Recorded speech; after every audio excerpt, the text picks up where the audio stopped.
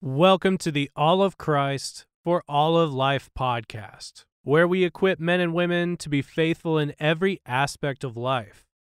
This week, you will hear Douglas Wilson's talk, The Integrated Life, from our audio collection titled similarly, The Integrated Life. Before we get started, I just wanted to say from us at Canon Press, thank you guys so much for the listens and the downloads, and for those of you that are subscribing to the Canon app, where you can find this talk and the whole collection with it. Because you guys do that, we are able to do more and more at Canon. That means more free content. It means more sweet documentaries and movies and shows behind the app. So from all of us to you, thank you.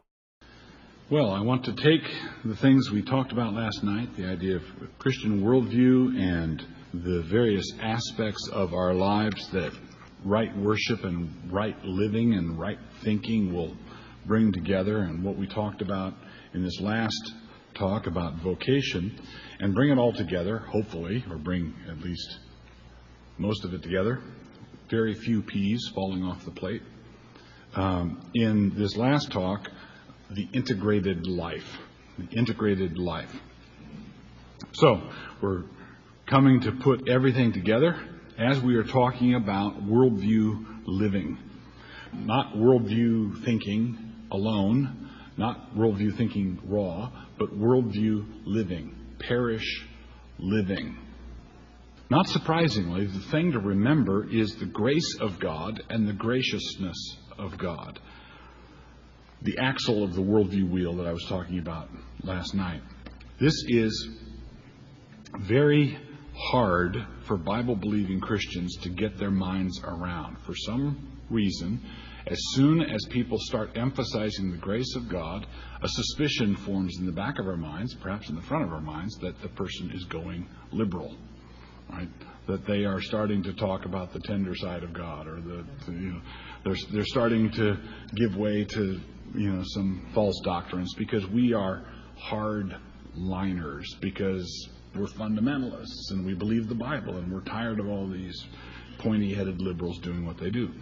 And I'm not saying this as someone who has any kind of sympathy with any kind of liberalism, whatever. I'm fond of joking that if you were to draw a political spectrum, I'm slightly to the left of King Arthur.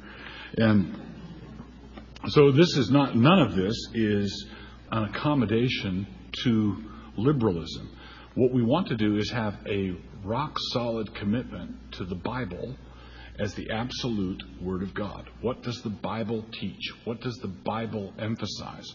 Now, I'm going to give you an illustration of this, and I want you to draw the inference from this illustration about our attitudes. I don't want you to draw any false inferences about vocation or political positions or whatever. It's just about how we react. Think of it as a thermometer that you put in your mouth to measure your grace index. Okay? What is your natural instinctive response? If you had 1,000 Christian young people in law school, and they were all graduating, and they all, the weekend before graduation, went back to their home churches, and they said, "Oh, you're graduating from law school. What are you going to do?" Okay? Let's run this experiment twice. Let's say 1,000 of them, the first time, say, "Well, I've got a job with the prosecutor's office, and I'm going to intern there a while, and we're going to put bad guys in jail." And then the second time, 1,000 of these students say, "Well, I'm hoping to go into criminal defense work. I'm hoping to open up a practice and go into criminal defense work." Out of the first 1,000, how many of them do you think will be asked by inquisitive Christians how they reconcile prosecution with their Christian faith? 0. How many of them going into defense work will be asked to reconcile their Christian faith with this prospect of defending people in courts of law? About 1,000, right? Give or take a few. Now, why do I bring this up? Well, who's the prosecutor in the Bible? The devil. Right? Who's the defense attorney in the Bible? Jesus. How do we get it backwards? Why do we get it backwards? Well, it has to do with our attitude and thoughts about grace. Now, let me hasten to say that there are people who go into criminal defense work who are skunks, who want to get the guilty off, and they get them off on technicalities and all the stuff that shows up in newspapers and that makes our blood boil. Yeah, that happens. And let's also say that in a fallen world, prosecution of criminal offenses is a necessary thing to do. But when a Christian goes into the work of accusation, he should be on pins and needles the whole time. He should know he is attempting in the Spirit of Jesus to undertake work that the devil is really good at.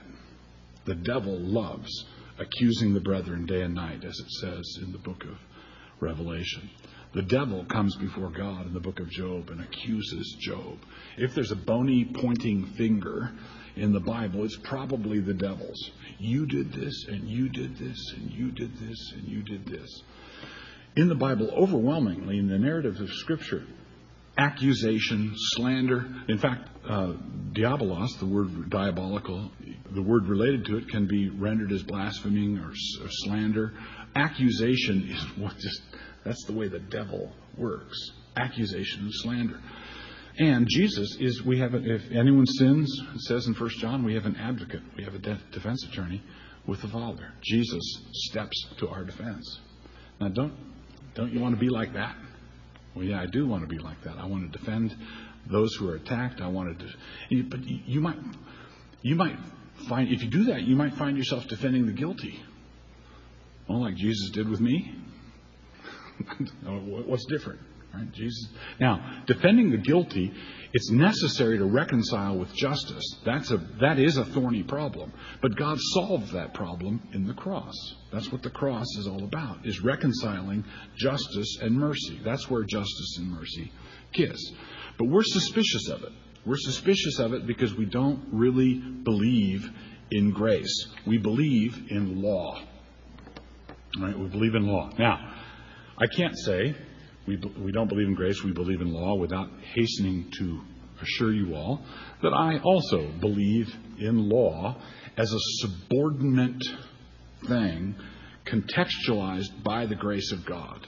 Right? The justice of God, the righteousness of God, the holiness of God has to be understood in the context of God being love itself. Now, having said all that, I believe in hell, I believe in judgment, I believe in the wrath of God, I believe in the severities of the law, everything the Bible says about all that, I believe it. Right? And I think we should all believe it. But we should equally believe in what the Bible tells us about the tender mercies of God, the kindness of God, the forbearance of God, the patience of God, and the grace of God. And this is a place where we stumble particularly, and frequently we stumble in our homes. We stumble in how we present the Word of God to our kids. Do they have an ongoing experience of grace upon grace after grace, just an environment of grace? Sometime here in Clinton, I forget, when I was talking, maybe Thursday night, I forget, I used the illustration in the context of a Christian school where it says in Deuteronomy that you shall not boil a kid in its mother's milk. You shall not boil a kid in its mother's milk. What is that law forbidding? When it says you shall not muzzle the ox, and Paul says in the New Testament, is it oxen God's concerned about? Well, obviously, in the narrow sense, but there's a much larger principle, right? The laborer is worthy of his hire. That's the principle. That's why you don't muzzle the ox. What's the principle behind you shall not boil a baby goat in the milk of its mother? You shall not take that which God intended to nourish life and turn it into an instrument of death. You shall not take that which was intended to impart life and turn it into an instrument of death. What do we do with education, which is a child's life? We turn it into an instrument of death. What do we do with Sabbath keeping, which is our life? We turn it into a list of things you can't do. Right? God says, I tell you what, I want you to work for 6 days, and every once a week, I, Jehovah, am mandating a mandatory day off. Take it easy. Act like a sloth doing yoga. Okay? Just take it easy. And I've done this for you. I didn't create the world so that I could have men running around having to keep the Sabbath. I didn't make you for the Sabbath. I made the Sabbath for you. The Sabbath is made for man, not man for the Sabbath. This is a present. Deal with it. I'm being nice to you. Deal with it. I'm giving you time off. Deal with it. And so what we do is we turn it into a law. So we sit on the front porch glaring at bicyclists. We read the Presbyterian Herald and we say, yell Sabbath breaker after them going down the street. God's being kind to us, and we can turn anything into a rule, turn anything into a cauldron to cook people in. Right? So the Sabbath is just a wonderful blessing. It's a glorious thing. It's time when God gives you time off. And you're trudging home after a hard day at work Saturday, and you think, oh boy. I get to worship the Lord in the morning. I put my feet up and just take it easy. That's what God's like. Not when someone says, oh no, the fourth commandment, I've got to obey the fourth commandment. And then you start obsessing about all the things you can and cannot do. That's the wrong end. You don't start there. That's not what you do. All right, so we want to think in terms of grace and graciousness.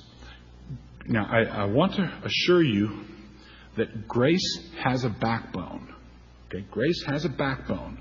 Grace is not relativism. Grace is not liberalism. Grace is not capitulation before the bad guys.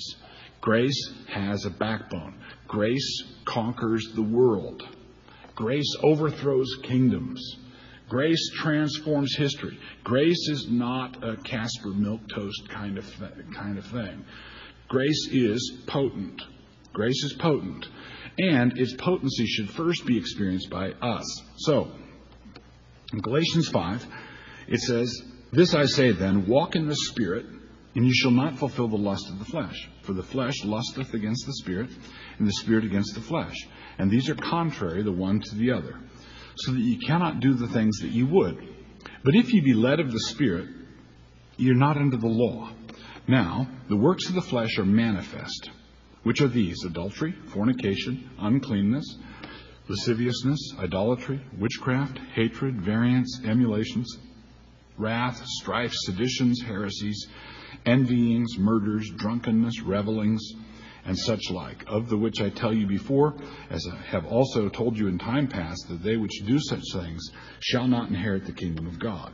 The fruit of the Spirit is love, joy, peace, long-suffering, gentleness, goodness, faith, meekness, temperance. Against such there is no law. And they that are Christ's have crucified the flesh with the affections and lusts. If we live in the Spirit, let us also walk in the Spirit. Let us not be desirous of vainglory, provoking one another, envying one another. All right, so St. Paul tells the Galatians to walk in the Spirit. And he's not saying walk in the rules. Now, he describes what walking in the Spirit is like. He says walking in the Spirit excludes this and it includes that. But you don't walk in the Spirit by taking something carved on stone and setting it before you. Walking in the Spirit is quite different. And walking in the Spirit means you reject the lust of the flesh. Verse 16. This is because the flesh and the Spirit are contrary to one another. Verse 17. But if the Spirit is leading you, then you are not under the condemnation of the law. Verse 18. When Paul talks about being under the law, he is not talking about being moral. He is talking about being immoral and under condemnation because of it. So being under the law means being under condemnation. It doesn't mean being dutiful. So you're under condemnation precisely because you're not dutiful. In Romans 6:14, he says, you've probably heard, if you've ever suggested to anybody that they might not want to be doing that because the Bible says you shouldn't, they say, well, we're not under not under law, but under grace. Right? I get to do this because I'm not under law, I'm under grace. They think that being under law means you can't do it, and being under grace means you can. Right? But that's not what Paul said. In Romans 6:14, he's saying, "For sin shall not be your master, for you are not under law, but under grace." Being under law means sin runs you. Being under law means sin owns you. Being under law means that you disobey the law and are therefore condemned by the law. Being under grace means that you're liberated from that, and that liberates you from sin. Okay? We tend to think that being under law, in the Old Testament they were under law, and that means that they could never sin. But now God has had a mood swing between the two testaments, and we got him some medications or something, and he's now lightened up, and he decided to quit doing the law thing, not letting people sin, and now in the New Testament he's sort of mellowed, sort of like parents with their fifth kid, right? The first one, the Jews were the first child, bam, bam, bam, bam. And Christians are, oh, wow, we can do anything. As though God lightened up between the testaments, as though law meant that you can't sin and grace means that you get to. But this is exactly backwards.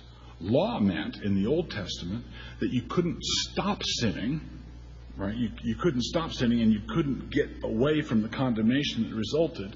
And being under grace means that you're liberated, not just from the standard of the law, not from the standard of righteousness, but liberated from the condemnation of the law, which sets you free to walk in the Spirit. All right, so in verse 18, he says, if the Spirit's leading you, you're not under the law. You're not under the condemnation of the law. He then gives us a list of the works of the flesh. And he says that they are manifest. It's pretty clear when the works of the flesh are going on. Now, this is an aside, but an important aside. He says here the works of the flesh are manifest. There's a big debate going on in the Reformed world about covenant members who are not truly regenerate. Okay, covenant members who are not truly regenerate. You can't read your Bible without coming across multiple examples of covenant members who were unconverted God-haters. The Bible, they're just all over the place. Okay? Now, the problem is that truth, which is true, is fashioned into a cudgel to beat up the sheep, to pound the sheep. People who faithfully come to church and who love Jesus and sing the hymns and come to the Lord's Supper, they're told frequently, under this kind of preaching, you're probably not converted. Did you sin this week? Then how can you say you're a Christian? How can you call yourself under the law, under condemnation? But the Bible says we're not under that kind of condemnation. At the same time, it is true that there are covenant members who are evil, rotten people. Right? How can we tell who they are? Well, Paul says the works of the flesh are manifest. They're the ones holding the seances. Okay? Witchcraft. Right? Witchcraft. They're the ones in sedition, idolatry, bowing down to idols, committing adultery, running the porn shop. Those are the covenant members whose works are manifest that show that they're not walking in the Spirit. Okay? It's not talking about ordinary, frail Christians who struggle against sin in the ordinary, day-to-day life of existence. That's not what it's talking about at all. So, this list includes sins that we would readily identify with the flesh, sexual sins and so on. But the list is much more broad than that, much more broad than just renegade bodily desires. All right? When someone's a drunk, when someone's adulterous, when someone's lascivious, they don't have self-control with regard to certain bodily appetites. But it lists here under the flesh things that have nothing to do with bodily appetites. There's no bodily appetite that drives you into witchcraft, or that drives you into idolatry, or that drives you into hatred, or that drives you into heresy. There is no bodily appetite that will make you think perhaps Arianism is the truth. All right, that's a work of the flesh, but it's not a bodily appetite. That's in verses 19 through 21. Those whose lives are characterized by this kind of thing will not inherit the kingdom. Verse 21. All right, people whose lives are characterized by adultery, witchcraft, hatred, strife, all these things. People like that, baptized or not, covenant members or not, church members or not, people who live like that will not inherit the kingdom. They're unconverted people. But the preachers who thunder against unconverted covenant members generally will only pick on converted covenant members because they're the only ones who would put up with that kind of thing. All right? Preaching against genuinely unconverted covenant members requires courage. Preaching, this important truth about unconverted covenant members and converted covenant members, preaching this to a room full of converted covenant members is something you can get away with because they're so tender-hearted that they will put up with that sort of stuff from you for 20 years. And they'll allow you to tyrannize over their conscience precisely because they're converted. All right? Precisely because they're long-suffering. Precisely because they honor your position as a pastor and so on. Well, that's another subject that needs to be developed. But basically, Paul says the works of the flesh are manifest. And he says the fruit of the Spirit is equally obvious in verses 22 to 23. Those who belong to Christ have crucified the flesh with its affections and lusts, verse 24. And this being the case, if you live in the Spirit, then you should walk like it, verse 25. And he says, stay away from vainglory, provoking one another, envying one another. That's what vainglory is, snarling at each other. So, grace, which looks a certain way, is the integration point of everything. And the flesh, which is the way we are when grace has not intervened, is equally an integration point of that kind of lifestyle. Now, I've talked about Christ and grace being the axle of all the different things that we do, and the four components of a Christian worldview all tie into Christ, all tie into this axle of grace. So let's talk for a moment about people who get everything right on paper. Okay? Who get everything right on paper, but they don't experience the grace of God. This is, you might feel like something's a half a bubble off. You might think, well, something's not quite right. But you've got no authority to say anything to anybody if you think that something's not quite right. You have no authority to address it until it breaks out in manifest works of the flesh, adultery, rebellion, witchcraft. When it erupts like that, then it has to be dealt with in the church. But if you've just got vibes, right? I don't think the person in the third row from the back of the church who slips in quietly after church and then they leave without visiting with very many people, I don't think that they really love Jesus. Right? That kind of thing is just evil. Right? You don't have the authority to say that sort of. Paul says the works of the flesh are manifest. Okay? So when I'm dealing with unconverted covenant members, what I want to do is deal with the big E on the eye chart. Okay? And say, I don't think that person is really converted. Why? Well, because he keeps ordaining lesbians. Oh, what gave you the clue, Sherlock? That's the kind of thing that we're talking about. That's what we need to deal with. And if we deal with that, if we deal with that kind of manifest stuff, the church is going to be healthy. But if all we do is kick around the tender hearts, the church is not going to be healthy, and we're not going to have the resources to deal with the great flaming evil that does confront the church. So, grace is the integration point of all things. And I want to deal here with grace as the integration point when you're not dealing with the lesbian Eskimo bishop and that sort of thing. When you're dealing with good, solid, believing folks in your tradition of the church. You can have everything right on paper and still be missing something important. But what I'm talking about here, should be applied by us in the first place to ourselves and not in the first place to others. Your doctrine is right. Speaking of the four spokes of the wheel, speaking of last night in the worldview wheel, your doctrine is right. Your ethical standards, lifestyle standards are right. Your liturgy is right. And your narrative is right. The story you tell is right. You've learned the ropes. You've been around. You're in the right tradition, and you repeat back the correct things. But if love, joy, peace, patience, and so on don't suffuse the whole of it, then it is a caricature of a biblical worldview, and it is not the authentic thing. You've got a great wheel, but the axle's broke. All right, the wheel is just what it ought to be, but it's not turning. The grace of God invades the world, and the grace of God changes things. God does not come down to give his imprimatur to the way we were living already. All right, God invades the world in Christ, and he sends his Spirit to come down and mess up our hair. Okay, I want you to be different now. Okay, and then you are. If we cannot get away from the grace of God in the spokes, then the sinful heart tries to keep the axle from turning in such a way that requires the spokes to move.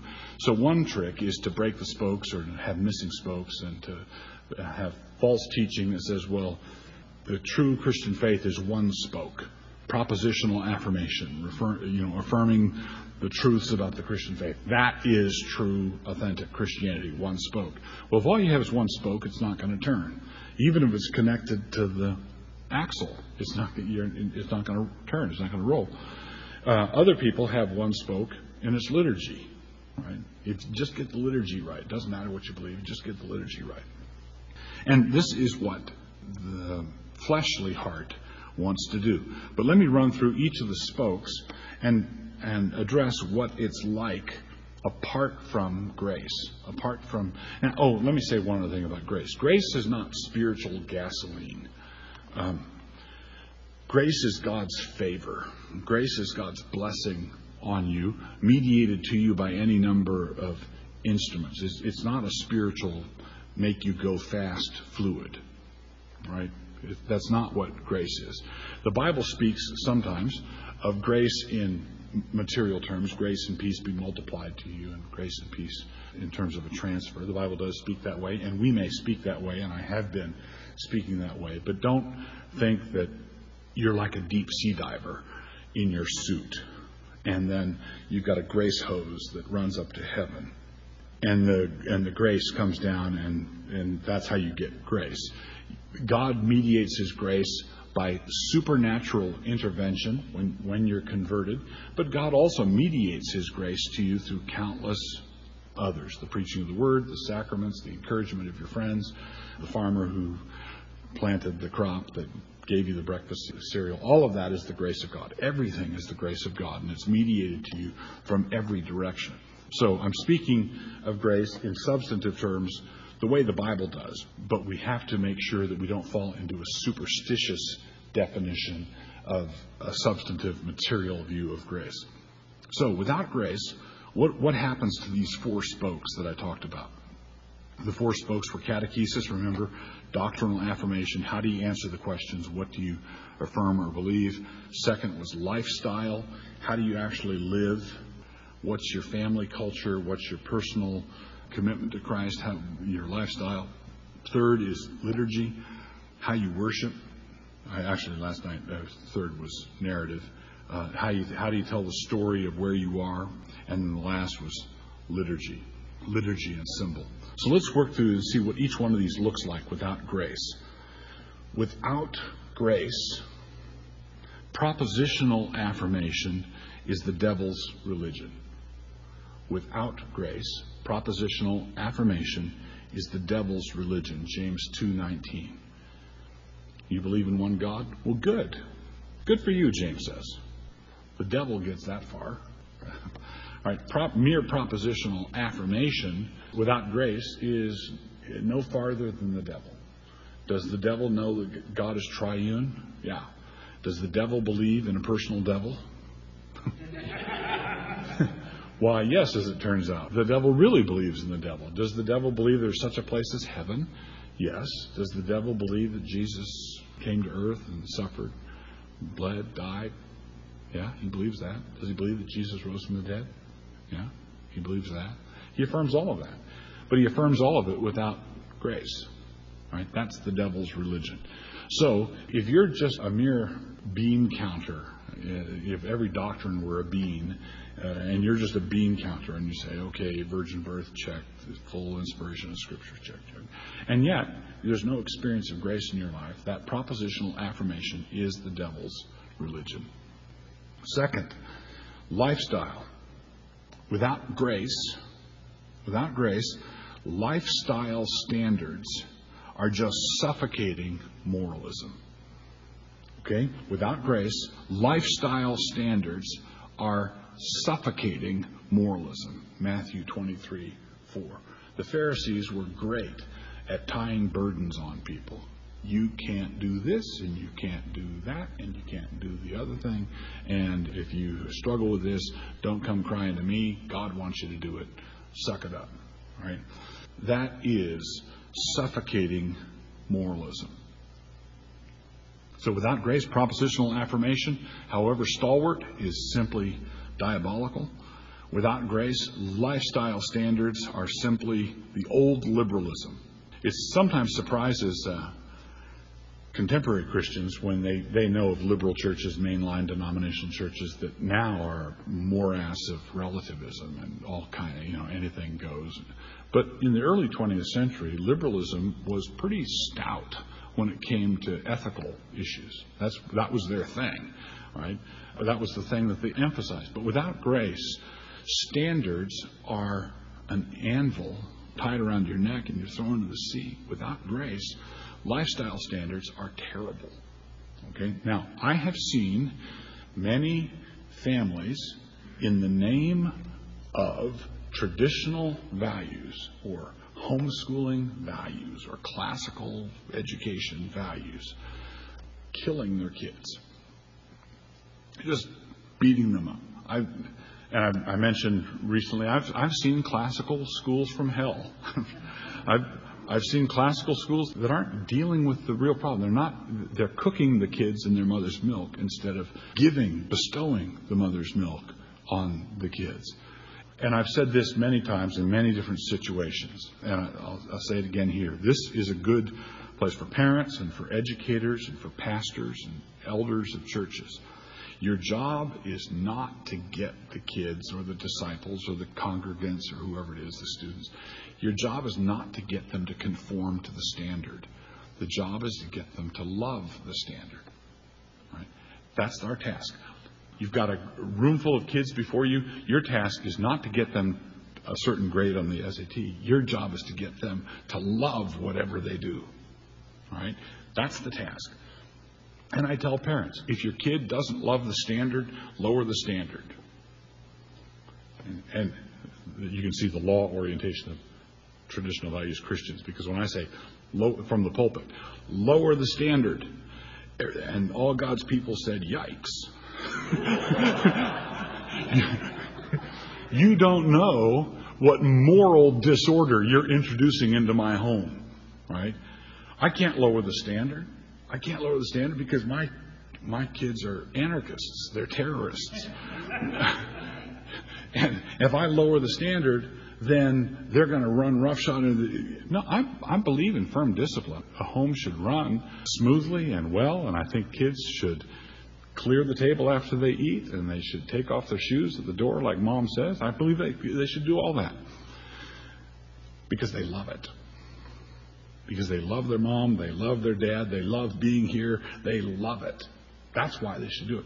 Because here, when I say lower the standard and don't raise it again until everybody loves it, you know what I'm doing? I'm lowering the standard for the kids, but I'm raising the standard for the parents. And the parents actually want the high standards for the kids and the low standards for them. And when the kids fail to meet the high standard, they get yelled at, which is a low standard for me. Right? Let me illustrate this. This is under the lifestyle thing, and what happens without grace.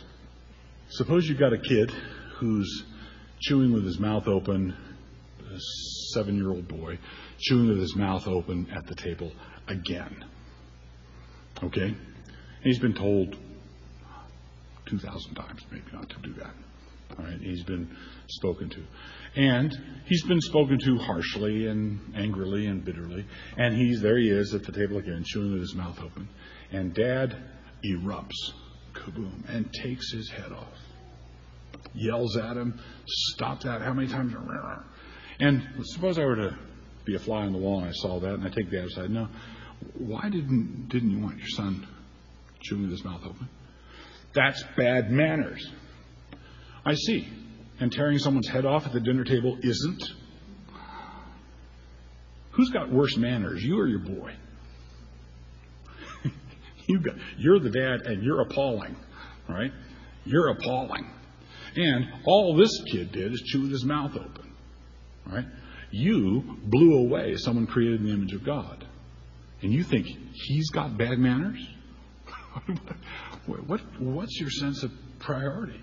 Now, am I saying is this the preacher's blank check for every boy in the world to chew with his mouth open? No, he ought not to chew with his mouth open.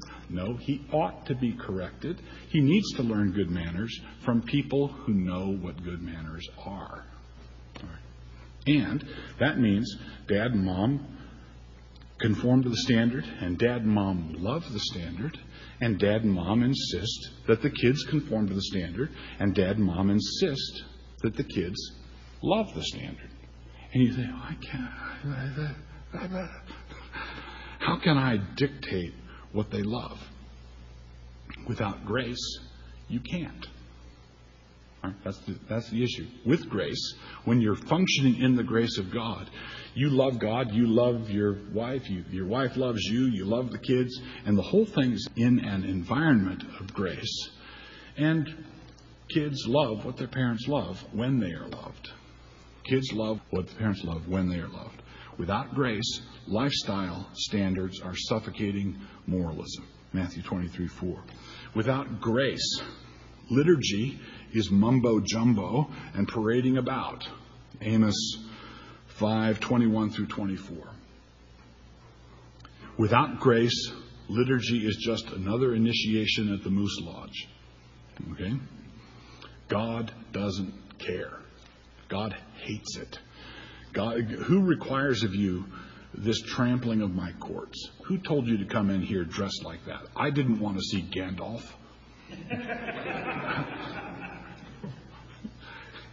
And what's with the hat? Oh. God knocks the hat off.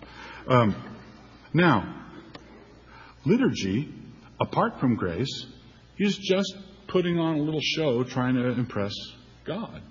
And the Bible repeatedly makes fun of it. The Bible has no patience with it. But when Jesus says, beware of those who like to parade around in long robes, he's not preaching against robes. When he said that, he was wearing a robe. Everybody wore robes.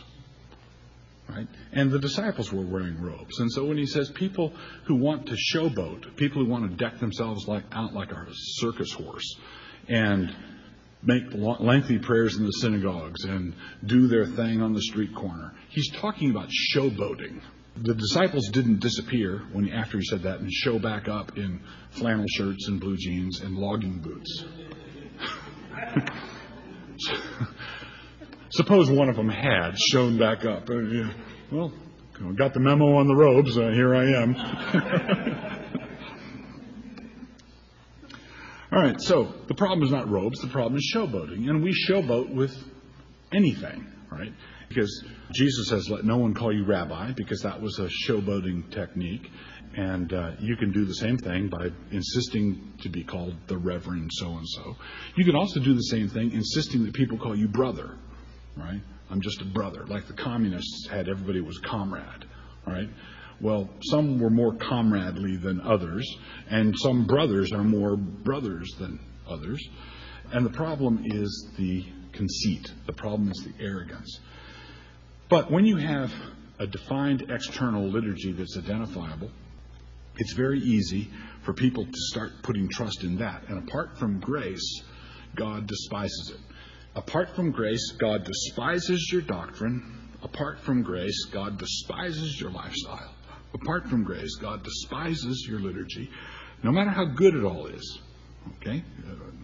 And then last, Without grace, storytelling, narrative, confounds the protagonist and the antagonist. John 8:39. You don't know who's who. You don't know who's the devil and who's Abraham and who's Jesus, and you get the story all jumbled up apart from grace. You don't know who the hero is. And with all these things, apart from grace, the better it is, the worse it is. Okay? Apart from grace, the better the doctrine is, the more dangerous it is. Apart from grace, the better the standards are, lifestyle standards are, the more threatening they are. Apart from grace, the better the liturgy is, the worse it is. And apart from grace, the better the narrative is, the worse it is, the more dangerous it is. Appealing to the argument or to the rules or to the tradition or to the history is all worthless apart from the experience and tasted goodness of God. And that means joy. Okay? How do you tell? Well, you say, I keep saying without grace, without grace, without grace. Well, how can you tell if there's no grace? Well, the fruit of the Spirit, in the text, the fruit of the Spirit is as evident as the works of the flesh. Love, joy, peace, patience, kindness, goodness, gentleness, faithfulness, and self-control. That's not hard to miss. Right? When you tell the story, when you affirm the doctrine, is it with joy? Christian, what do you believe? I believe in God the Father Almighty. Or is it, I believe in God the Father Almighty, maker of heaven and earth? Are you rattling off your paternosters in Our Father? Or are you robustly affirming that you believe these things, and are you doing it with joy? And do you exuberantly worship God in the liturgy with joy? Do you tell your children the story of your people with joy? Do you embrace the lifestyle standards because you love living this way? Because it's pleasing to God and it's orderly and it's pleasant and it's good. Do you love it? So this means joy. Joy in the doctrine, joy in the living, joy in the worship and symbols, and joy in the story. The joy of the Lord is our strength. The joy of the Lord is our strength. Now, one of the ways to tell if joy is missing, apart from the obvious, is that false oppositions are created. When people don't have joy, they create false oppositions. They set one thing against another. God gave all these things to us to be integrated together, and we try to make them enemies. We try to set one spoke at war with the other spoke.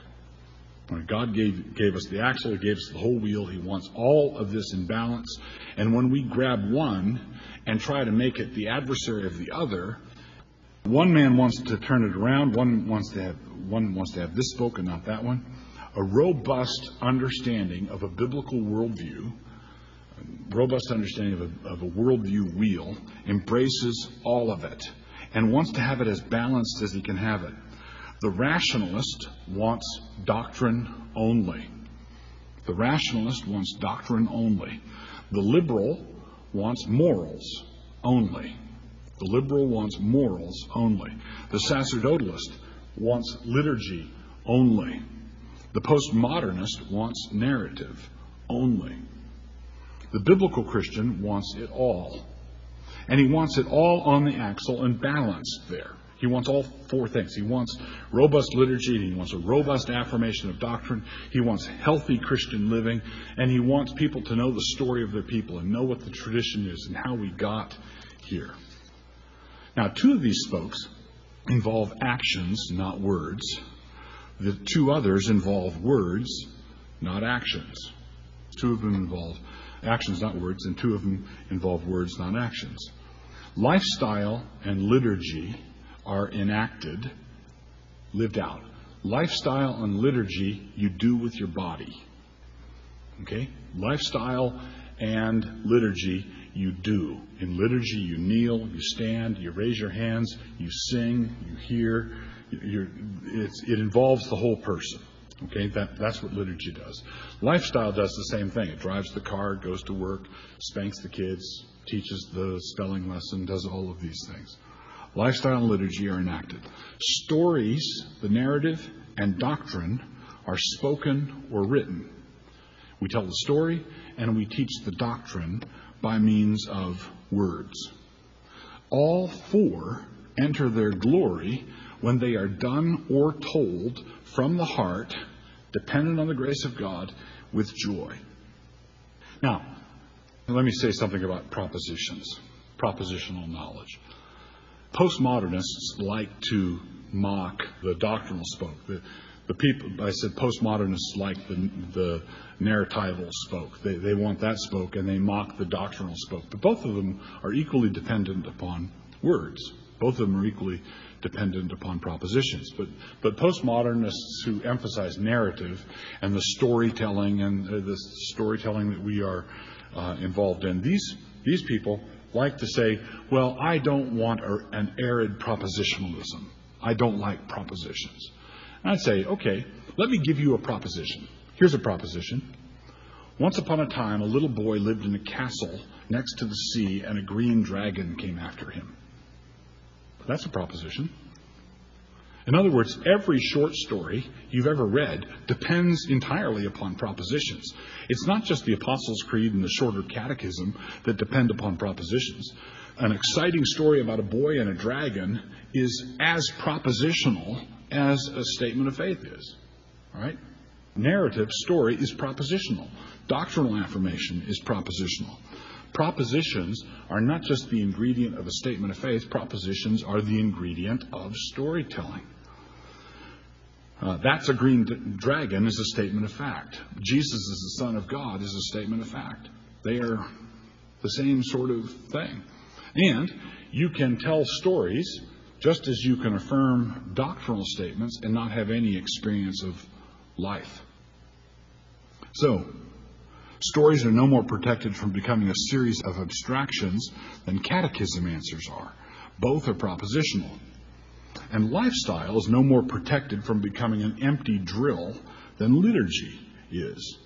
The issue, therefore, is not what spoke we prefer or what emphasis we think needs to be restored, but whether God is pouring out His grace or not. Reformation is entirely and completely dependent upon the grace of God. And whether or not He bestows it is entirely up to Him.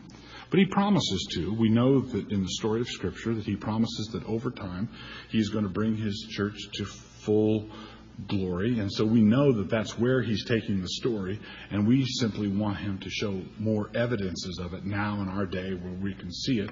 And He invites us to pray that way and to long for that. We cannot create this axle, and we cannot, by arranging or juggling the spokes, connect them to the axle. That's God's kindness to us or not. But we look to Him to fulfill His promises, and we should argue with Him covenantally. God wants us to be a little more argumentative. He wants us to pray like the psalmist prays. I mentioned last night that God will restore psalm singing to us. And one of the things that happens when you start singing psalms is you learn to talk back to God. Right? You learn to be a little mouthier than you think is pious or devout. But the Bible defines piety. The Bible defines devotion. Right? And when the psalmist says, God, are you sleeping or something? Wake up. Don't you see that I'm in trouble? Now, the psalmist does that more than once. I grew up in a family that we were taught to always pay attention to the words of the hymns. And if the second verse was problematic, it wasn't sound, you didn't sing it. So there were times when our family would be at church and we'd go all quiet on the second verse because that's not true. That verse is not true. And that habit was instilled deeply in me. And then after we went to psalm singing, I was astonished to find myself doing that with some of the psalms.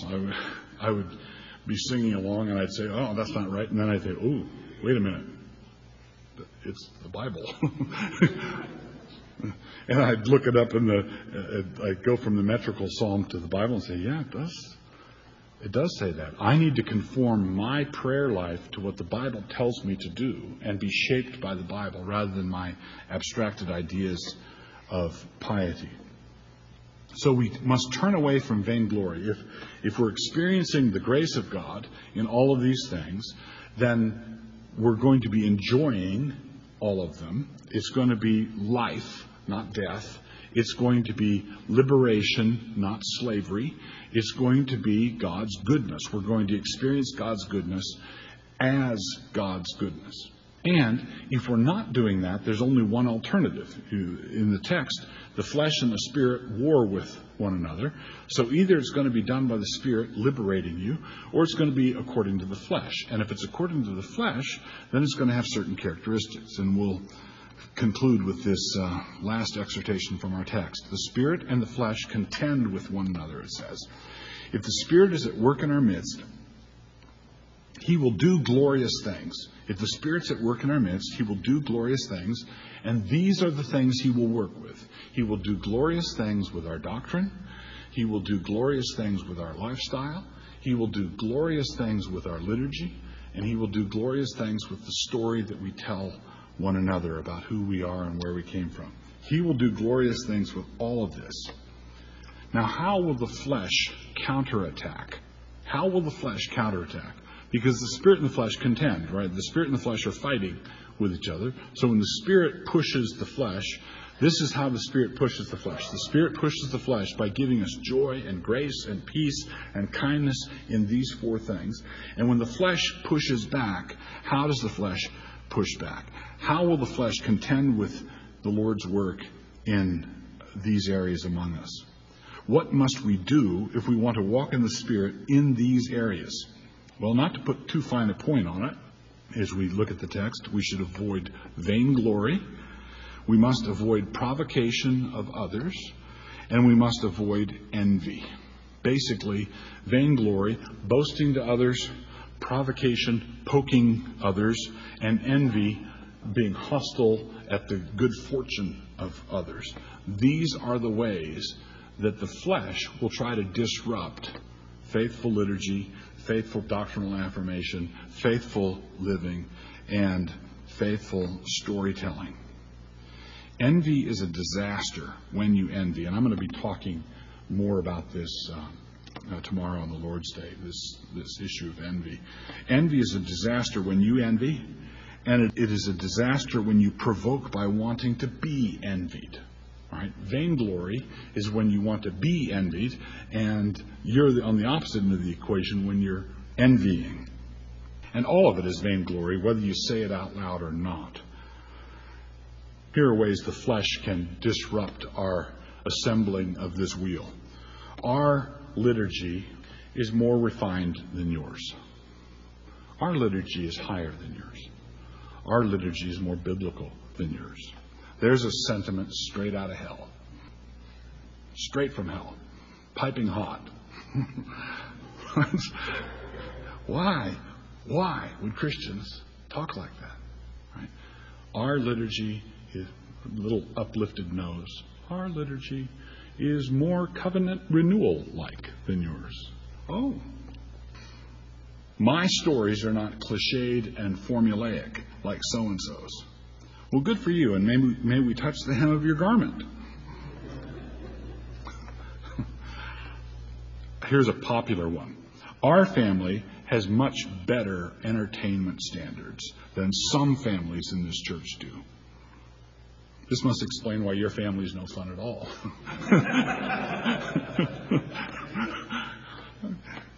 Our family, we don't watch that kind of movie. Now, I know that there are crappy movies out there, right? And I know there are movies you ought not to be watching. But I also know that a bunch of people who don't watch the crappy movies are not watching them for all the wrong reasons. And the reasons for not watching them are just as messed up as the people who have all the discernment of a vacuum cleaner. You know. So, there are problems with entertainment standards, and we should have higher entertainment standards. But there's a way of having higher entertainment standards that is just prissy and prim and obnoxious, and it's the flesh. Okay? There is as much flesh in denunciations of poor movies in Christian churches as there was on the screen in those movies. Okay? Lots of flesh on the screen in that movie, and lots of flesh in the pursed lips that said, tisk, tisk. Flesh there, who cares? right? It's all fleshly. That's the kind of thing that Paul is addressing. Or doctrinally. Our kids memorized the shorter catechism in the original Greek by the time they were 3.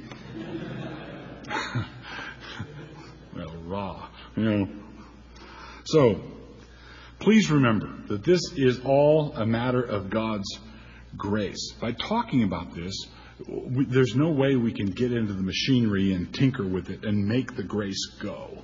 Right? We're dependent upon God's grace. God's grace is God's grace. He bestows it. Right?